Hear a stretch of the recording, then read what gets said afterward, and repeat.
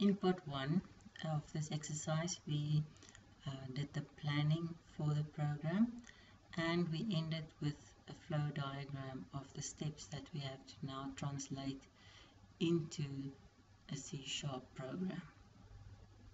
So we start a new Windows Forms program. I call it Lecture3Exercise1, and I'm going to browse to the Lecture 3 folder, say OK. Now we've already done the planning in part 1 of this exercise. I'm going to rename the form to form car rental and just change the text to car rental as well.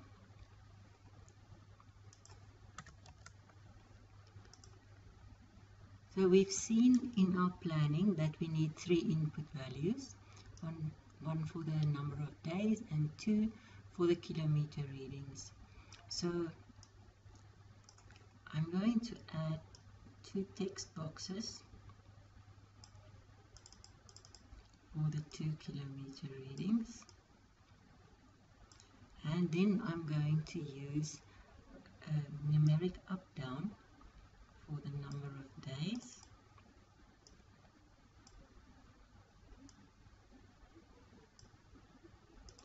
and as always we need some labels to give the user instructions on what to provide us with. So label 1's text I'm going to change to enter beginning kilometer reading.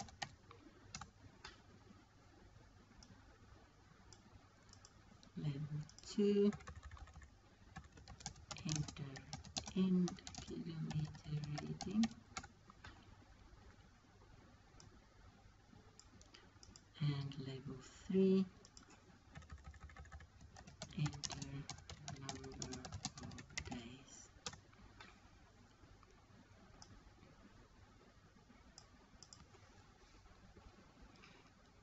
Then I have to rename the text boxes. So the first one will be txt start kilometers. The second one will be txt end kilometers,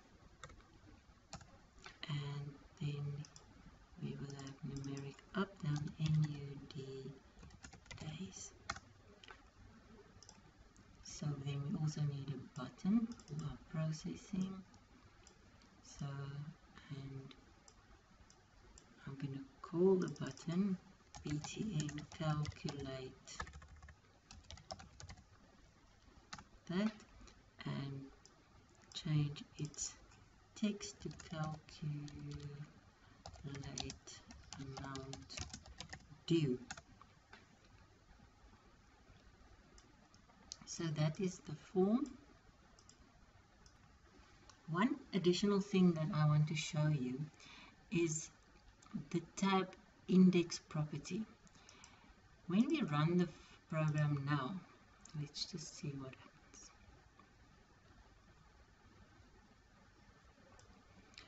You can see the cursor is flashing in the first text box there. That is good because that is the first input value we want from the user. So now the user can type a number, and then to go to the next input field we can press the tab key on the keyboard.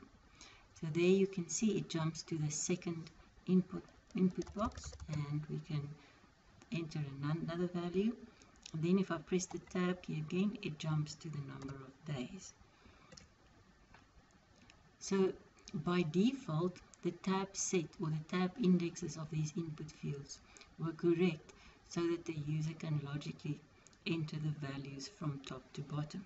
But sometimes the order in which we place the controls on the form is not exactly in the way that in the same order as we will be using them, and then the cursor might not appear in the right place when the form opens up. So to set that, we click on the input field and we find the tab index property. So, and there you can see this one is set to 0, the next one is set to 1, and the number of days numeric up down is set to 2. The button we can set the button to 3, so that if the user presses the tab key after entering the 3 input values, the button will become the active control.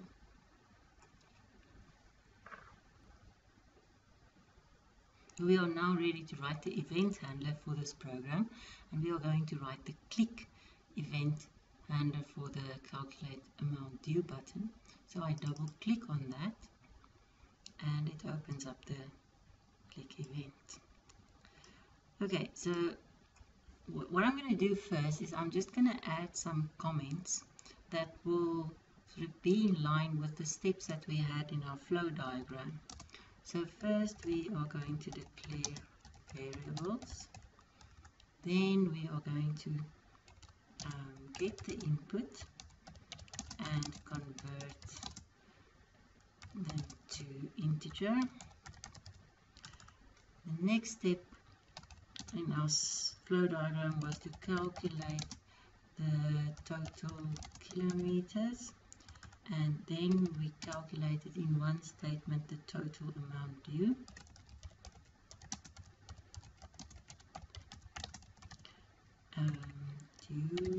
And finally we convert the amount to string and display it in a message box.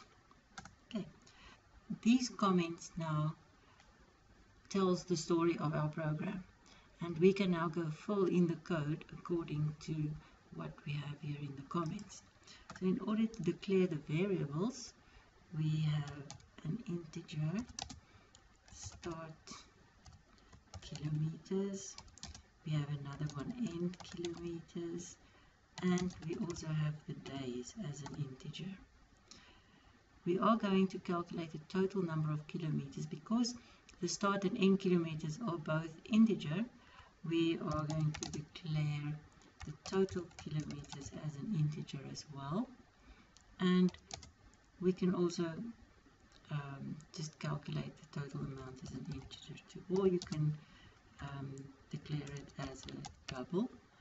You must just make sure that whatever you declare it as, later on when you convert the numbers, that you use the right type. Okay, so our next step is to get the input from the input boxes and convert them to integer and assign them to the variables. So the start kilometers is equal to, now that we will get from the text box called start kilometers text, but obviously this is a text value or a string value, and we want to assign it to an integer, so I'm going to put that in brackets, and then I'm just going to add the convert statement here. Right, and then the same for the end kilometers. I'm going to say convert to int 32 text end kilometers text semicolon there. The last input field was the days, and that is a numeric up down dot value, and it complains about the type, and that is because value is a decimal type and days we've declared as an integer. So I'm going to convert this to integer as well. I'm just going to copy and paste it from there. I don't have to type it all out. Okay, so now we have all our input values in variables, and we can now calculate the total kilometers. So say total kilometers is equal to the end kilometers minus the start kilometers. Then we want to calculate the total amount due. So the total amount is equal to, so now we can remember the client has to pay 5 rands per kilometer. So that for that reason we say total kilometers multiplied by 5. So the second part of the total amount consists of the number of days times 300 rands, which is the daily tariff. So we're going to add that part to the total kilometers times 5.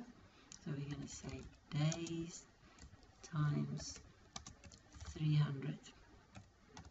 Okay, so this part is the number of days times the 300 rands tariff per day. This is the total number of kilometers driven times the 5 rands per kilometer. Okay, so we've calculated the amount. Now we can display it. I'm going to display it in a message box. I say in a string the amount due is, and then I'm just going to put the R for the rand value. Okay, and the second part will now be the total amount. Okay. Oops. So this is now an integer value that we are adding to a string. So one would expect that it would give us an error message here saying that we should convert it to a string first. But this is sort of an inconsistency in C#. Sometimes C# does this conversion implicitly. So it actually picks up that we're trying to add the integer to a string value, and it does the conversion itself before adding it. So that implicit conversion to integer can be made explicit as well with a convert to string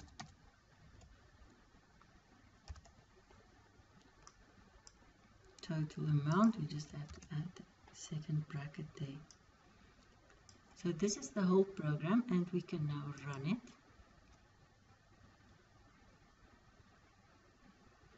Say that beginning kilometer reading was 100, the end kilometer reading was 200, and the person stayed for 2 days. Then we can calculate the amount due like that. Okay, so it says the person owes 1,100 rands. So there was a 100 kilometer difference between the two odometer readings. So that would be then 100 times 5, which is 500, plus 2 times 300, which is 600. So we have 500 rands for the kilometers and 600 rands for the number of days, and the sum of that is 1,100.